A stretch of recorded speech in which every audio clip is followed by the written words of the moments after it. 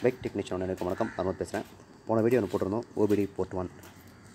எதுக்காக OBD கொண்டு வரப்பட்டது, ஏன் கொண்டு வரப்பட்டது, அதோடைய பலன்கள் என்னென்னு பார்த்தோம். ஸோ அந்த வகையில் சொசைட்டி ஆஃப் ஆட்டோமோட்டிவ் இன்ஜினியரிங் உலகம் முழுக்க ஏற்றுமதி இறக்குமதி செய்யப்படக்கூடிய கார்களில் OBD போர்ட் ஒரே மாதிரியாக இருக்க வேண்டும் அப்படின்னு கட்டாயப்படுத்தப்பட்டது.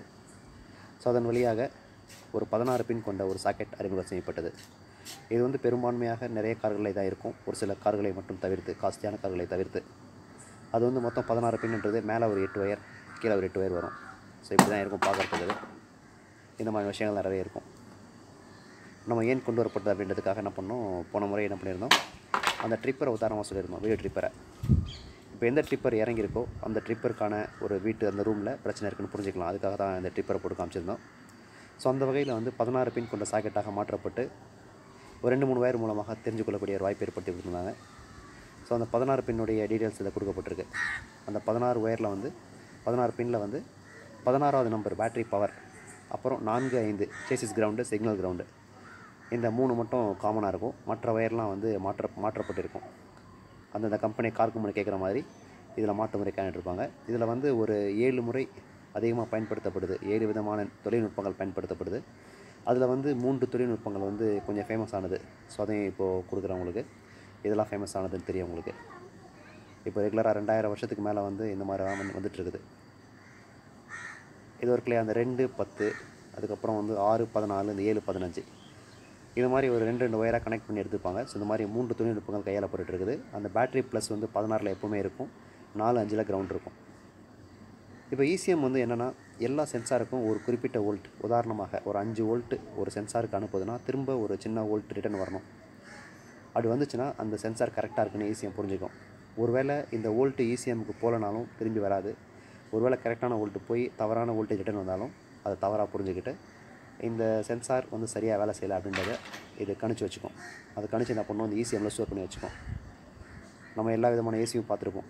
ஸோ எல்லா விதமான ECUம் ஒரு சின்ன ஸ்டோரேஜ் கெப்பாசிட்டி உள்ள ஒரு ECU அப்படின்றது புரியணும் நமக்கு. ECU வந்துச்சுனாவே இந்த மாதிரி விஷயங்கள் நிறைய ECU பார்த்துருப்போம், டிஃப்ரெண்ட்டாக இருக்கும் உங்களுக்கு. ஸோ இதெல்லாம் சின்ன ஒரு ஸ்டோரேஜ் கெப்பாசிட்டி இருக்கும். அந்த தவறுகளை இது ஸ்டோர் பண்ணி வச்சுக்கும். ஸோ அந்த ஸ்டோரேஜ் மூலமாக என்னென்னா, நம்ம சில பல வாகனங்களில் அந்த பிளிங்க் கோடு மூலமாக பார்க்கக்கூடிய வாய்ப்பு கிடைக்கும். இப்போ நம்ம ஷார்ட் பிளிங்க், லாங் பிளிங்க் எங்கேருந்து வருதுன்னா அந்த ECUவில் என்ன வருது நமக்கு. அந்த ECU அந்த சென்சார்கிட்டேருந்து சரியான தகவலை, அதாவது சரியான வோல்டேஜ் ரிட்டர்ன் சரியாக வராத பட்சத்துலேயும், இல்லை வோல்டேஜ் போகாத பட்சத்துலேயும் என்ன ஆகுனா அந்த சென்சார் தவறு செய்து விட்டதாக கருதி ஸ்டோர் பண்ணி வச்சுக்காது. ஸோ அந்த ஸ்டோரேஜ் நமக்கு என்னென்னா இந்த மாதிரி பிளிங்காக காமிக்கும். இந்த பிளிங்காக காமிக்கிறதுக்கு நமக்கு அந்த ECUவில் ஸ்டோரேஜ் இருக்குன்றதை புரிஞ்சுக்கணும் நம்ம. ஸோ இந்த மாதிரி பிளிங்கை காமிக்காத பட்சத்தில், இல்லை பிளிங்க் காமிச்சாலும் இதை நம்ம அனலைஸ் பண்ணுறதுக்கு பார்த்திங்கன்னா இந்த OBD கனெக்டர் சப்போர்ட் பண்ணும் நமக்கு. இதே மாதிரியாக OBD மூலமாக பார்க்க முடியும். அப்படி பார்க்கும்போது நான் மேற்குறிப்பிட்ட மாதிரி ஒரு 4 டிஜிட் நம்பராக, அந்த எரர் கோடு ஒரு 4 டிஜிட் நம்பராக வெளியே வந்துடும் நமக்கு. அந்த நம்பரை வச்சு என்ன பண்ணால் நம்ம டேரெக்டாக என்ன பண்ணலாம், வெப்பில் போய்ட்டு அந்த எரர் கோடுக்கான காரணத்தை கண்டுபிடிச்சிட முடியும். இப்படி எண்ணி பார்க்காம அதில் ஸ்ட்ரைட்டாக காமிச்சிடும். ஸோ எப்படி ஒரு சிம்மில் நிறைய ஸ்டோரேஜ் 150க்கு மேற்பட்ட நம்பர்கள் செட் பண்ண முடியும் அப்படின்னு நம்ம ஃபஸ்ட்டே தெரிஞ்சிருக்கோம். அதில் அதே மாதிரி இந்த மெமரி கார்டு, ஒரு படமே ஸ்டோர் பண்ணி வச்சுக்கலாம். அதில் 2-3 படங்கள் ஸ்டோர் பண்ணி வச்சுக்கலாம் மெமரி கார்டில். நம்ம தேவைப்படும் போது என்ன பண்ணலாம், அழிச்சிட்டு ஒரு புது படத்தை ஏற்றிக்க முடியும், மாற்றிக்க முடியும் அப்படின்னு எல்லாருக்குமே தெரியும். ஸோ அந்த மாதிரி ஒரு ஸ்டோரேஜ் கெப்பாசிட்டி இந்த ECMல இருக்கும். ஸோ நம்ம என்ன பண்ணலாம்னா, அந்த ஃபால்ட்டை பார்த்துட்டு இந்த எரர் கோடை மட்டும், அந்த ரிஜிஸ்டர் ஆகிருக்க அந்த எரர் கோடை மட்டும் நம்மளால் அழிக்க முடியும். அந்த சாதனங்கள் மூலமாக, நான் சொன்ன ஒரு சின்ன சாதனங்கள் மூலமாகவோ, இல்லை கம்பெனி OE சப்ளை பண்ண சாதனங்கள் மூலமாகவோ அழிச்சிக்க முடியும் அதில். ஸோ அதனால் அந்த 16 பின்னை ஏன் கொண்டு வரேன்னு சொன்னால், இந்த 16 பின்னை பேஸ் பண்ணி தான் இன்றைக்கி 2 வீலருக்கும் OBD அடாப்டர் வந்திருக்கு. ஸோ அதில் 16 பின் வராது. அந்த 16ல் ஒரு 3 ஒயராகவோ 4 ஒயராகவோ, அதாவது ஒரு ப்ளஸ் மைனஸ் போக மீதி ஒரு ஒயர் மூலமாக கம்யூனிகேஷன் கேபிள் வரும், அப்படின்னா 2 ஒயர் கம்யூனிகேஷன் கேபிள் வரும். ஸோ அதன் வாயிலாக என்ன பண்ணணும்னா, இந்த ஃபால்ட்டை நம்ம ரீட் பண்ண முடியும், படிக்க முடியும். அதுக்காக கொடுக்கப்பட்டிருக்கு. இது பார்த்திங்கன்னா 16 பின்னை பேஸ் பண்ணி இந்த பக்கம் ஒரு 3 பின்னாக இருக்குது. KTMல 3 பின் சாக்கெட், 4 பின் சாக்கெட் வருதுன்னு நினைக்கிறேன். ஸோ அந்த மாதிரி இந்த 16 பின் வழியாக தான் எடுக்கப்பட்டிருக்கு இந்த 3 ஒயரை. இந்த பக்கம் 16 பின் கண்டிப்பாக இருக்கும். இதில் பார்த்திங்கன்னா 2, 4, 6, 7 ஒயர் இருக்குது. இந்த 16 பின்னில் 7 ஒயர் மட்டும் எடுக்கப்பட்டு ஒர்க் பண்ணிகிட்ருக்கு. ஸோ பெரும்பான்மையாக இந்த 16 பின்னை பேஸ் பண்ணி தான் இந்த OBD சாக்கெட் இன்றைக்கி வந்துகிட்டு இருக்குது. அப்படின்றதுக்காக தான் இந்த 16 பின்னை அடிக்கடி சொல்லிகிட்டு இருக்கேன். இதில் பாருங்கள், அப்படியே லாஸ் போட்டுருக்குது. இந்த பக்கம் 16 பின் இருக்குது, இந்த பக்கம் 4 ஒயர் மட்டும் தான் ஒர்க் ஆகுது. ஸோ அந்த 16 பின்னில் 4 ஒயர் எடுத்திருக்காங்க அப்படின்னு தான் புரிஞ்சுக்கணும் நம்ம. அதில் 16வது நம்பரும் 4-5 கன்ஃபார்மாக இடம் பெற்றிருக்கும் ஏதாவது ஒன்றும். இதில் 2, 4, 5 ஒயர் தான் இருக்குது. இதுலேயும் அதே மாதிரி பார்த்தீங்கன்னா அதே தான் 2, 4, 5 ஒயர் இருக்குது. நம்ம எதுக்காக இது போட்டுக்கோன்னு பார்த்தீங்கன்னா, நம்ம என்ன பண்ணுறோம், இப்போ வந்து ஒரு சிடிஐ ஒரு டிசிஐக்கு வந்து 4 ஒயர் இருந்தால் போதுமானதுன்ற அளவுக்கு நம்ம இன்றைக்கி தொழில்நுட்பங்கள் கற்றுக்கிட்டோம். எந்த வண்டிக்கு எந்த சிடி போட்டு ஸ்டார்ட் பண்ணுற அளவுக்கு டெக்னாலஜி வளர்த்துக்கிட்டோம். அதே மாதிரி ரெக்டிஃபை ரெகுலேட்டரும் பார்த்தீங்கன்னா மாறி மாறி போட்டுருக்கோம். அது சிங்கிள் பேஸ் 3 பேஸ் அப்படின்லாம் புரிஞ்சுக்கிட்டு நம்ம என்ன பண்ணுறோம், இன்றைக்கி ரொம்ப நேர்த்தியாக வேலை செஞ்சுட்டு இருக்கோம். ஸோ அந்த வகையில் நம்ம இதுலேயும் நேர்த்தியான விஷயங்கள் கற்றுக்க வேண்டியது இருக்குது. ஸோ அதுக்காக தான் அந்த வீடியோ போட்டிருக்கேன். இதுக்கு வந்து பார்த்திங்கன்னா ஸ்கேன் டூல்ஸ் வந்து விதவிதமாக வந்திருக்கு. அதாவது 500 ரூபாயிலிருந்து 1 லட்சம் ரூபாய் வரைக்கும் இந்த ஸ்கேன் டூல் விற்கப்படுது.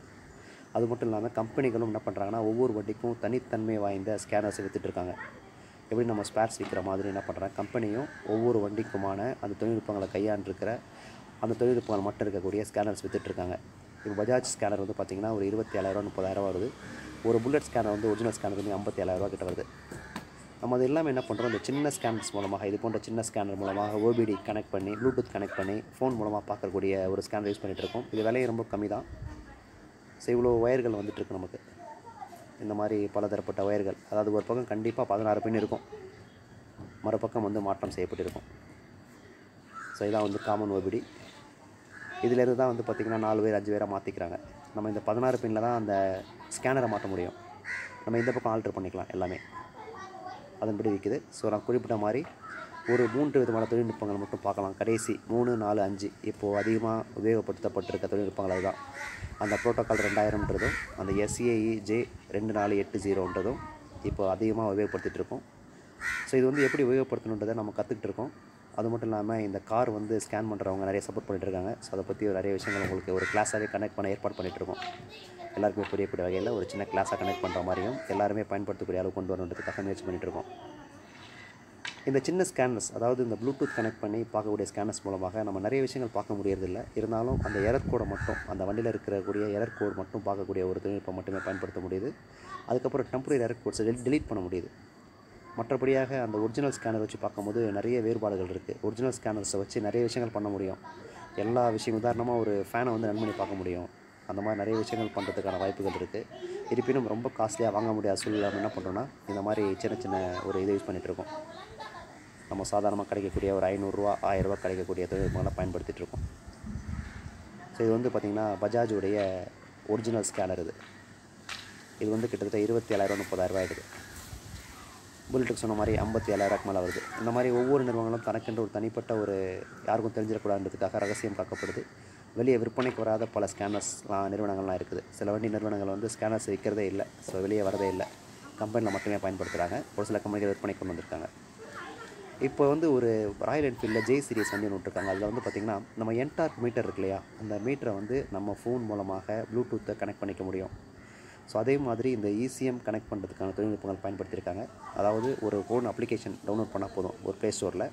அதன் மூலமாக ECMக்கு எந்த ஒரு ஸ்கேனர் கருவியும் இல்லாமல் டைரெக்டாக நம்ம கனெக்ட் பண்ணிக்கிட்டு அந்த எரர் கோடை படிக்கக்கூடிய ஒரு சூழலை ஏற்படுத்தியிருக்காங்க. இது இந்தியாவிலே முதல் முறையாக ராயல் என்ஃபீல்டு கொண்டு வரப்பட்டிருக்குது அப்படின்றது பெருமைக்குரிய விஷயம். ஸோ அந்த மாதிரி வண்டிகளில் நமக்கு ஸ்கேனர் தேவையில்லை, காஸ்ட்லி நிறைய காசு கொடுத்து வாங்க வேண்டிய அவசியம் இல்லை. ஆனால் இது வந்து கஸ்டமர் எளிமையாக கற்றுக்கிற மாதிரி ஆகிப்போச்சு. அது ஒரு விஷயத்தில் மட்டும் இருக்குது. இப்போ இதில் வளர்ச்சி எந்த அளவுக்கு இருக்குதுன்னு பார்த்தீங்கன்னா, இந்த OBD அப்படின்றதில் ஜிபிஎஸும் சேர்ந்து வந்திருக்கு, ஒரு சிம் கார்டு சேர்ந்து வந்திருக்கு. இதன் மூலமாக என்ன பண்ணலான்னா, ஒரு குறிப்பிட்ட 2 நம்பருக்கு இந்த வண்டியில் நடக்கக்கூடிய கம்ப்ளைண்ட் எல்லாமே சென்று கொண்டே இருக்கும். ஃபோன் மூலமாக SMS மூலம் சென்று கொண்டே இருக்கும். உதாரணமாக கார் ஓட்டிகிட்டு போகிறாரு, ஒரு ABS ஃபெயிலியர் ஆயிடுச்சுன்னா கஸ்டமருக்கு ஃபோனில் அலர்ட் வரும். அதே மாதிரி இந்த குறிப்பிட்ட நம்பருக்கு, அவர் வீட்டு நம்பருக்கோ இல்லை அந்த கேரேஜ் நம்பருக்கோ, அவர் சர்வீஸ் பண்ண கேரேஜ் நம்பருக்கோ ஒரு அலர்ட் கொடுக்க முடியும். 2-3 பேருக்கு அனுப்ப முடியும். ஸோ அப்போ வந்து அதே மாதிரி இந்த வண்டி ஓட்டிகிட்டு போகிற ஒரு இடத்துல ஒரு ஆக்சிடென்ட் பண்ணிடுறாங்க, பெரிய ஆக்சிடென்ட். ஸோ வண்டி ஓட்டவரால் பேச முடியாத சூழ்நிலை, யாருமே தகவல் தொடர்பில் பண்ண முடியாத சூழ்நிலை இருக்குது. அந்த நேரத்தில் என்ன ஆகும்னு பார்த்தீங்கன்னா, இந்த சிம் கார்டு இருக்குது இல்லையா, அது மூலமாக என்ன பண்ணோம், நம்ம ஸ்டோர் பண்ணி வச்சுருக்க 2 ஃபோன் நம்பருக்கு தகவலாக போயிடும். வண்டி வந்து ஒரு ஆக்சிடென்ட்டை சந்திச்சிருக்குன்னு போயிருக்கும். அது எப்படின்னா, ஏர் பேக் ஒர்க் ஆகிற சென்சார் வந்து ஓப்பன் ஆகிடும். அந்த சென்சார் ஓப்பன் ஆகிடுச்சுன்னா வண்டி ஆக்சிடென்ட் ஆச்சுன்ற தகவல் வந்து இந்த வண்டி சர்வீஸ் பண்ணுற நிறுவனத்துக்கும், தொடர்ச்சியாக சர்வீஸ் பண்ணுற நிறுவனத்துக்கும், ஒரு குறிப்பிட்ட நம்பருக்கும் போகிறதுக்கான வாய்ப்புகள் அதிகமாக இருக்குது. ஸோ அந்தளவுக்கு இன்றைக்கி டெக்னாலஜி வளர்ச்சி இருக்குது அப்படின்றதுக்காக தான் அந்த பதிவு போட்டிருக்கேன். இதன் மூலமாக வாகனத்தில் இருக்க ஃபால்ட்டை ஒவ்வொரு நிமிஷமும் இதை ரெக்கார்ட் பண்ணிக்கிட்டு கஸ்டமருக்கும் சர்வீஸ் பண்ணுற கம்பெனிக்கும் அனுப்பிக்கிட்டே இருக்கும். அந்தளவுக்கான தொழில்நுட்பங்கள் வளர்ச்சி இருக்குது அப்படின்றத நம்ம புரிஞ்சுக்கணும். ஸோ நம்ம இப்போ தான் வந்து இதை பற்றி தெரிஞ்சுக்க போகிறோம். ஸோ அதனால் இதோட வளர்ச்சி எந்த இடத்துல இருக்குது, நம்ம இப்போ எவ்வளோ தூரம் அது ட்ராவல் பண்ணி அந்த வளர்ச்சியை கற்றுக்கணும் அப்படின்றத கொஞ்சம் முழுமைப்படுத்தணும். கண்டிப்பாக எல்லாரோட ஒத்துழைப்படும். இதை வந்து ரொம்ப சீக்கிரம் நம்ம கற்றுக்கிட்டு எல்லாருக்கிட்டையுமே ஒரு 5,000 ரூபா ஸ்கேன் டூல் இருந்தால் போதும், இதை பார்க்கலான்ற அளவுக்கு ரொம்ப எளிமையாக மாற்றித் தரப்படும் அப்படின்றதுக்கும் முயற்சி பண்ணிகிட்ருக்கோம். கண்டிப்பாக நம்ம எவ்வளோ தூரம் கற்றுக்கிட்டோம், இதையும் கற்றுக்க முடியாத ஒரு விஷயம் கிடையாது. ரொம்ப சீக்கிரத்தில் கண்டிப்பாக கற்றுக்கொள்வோம். நன்றி, வணக்கம்.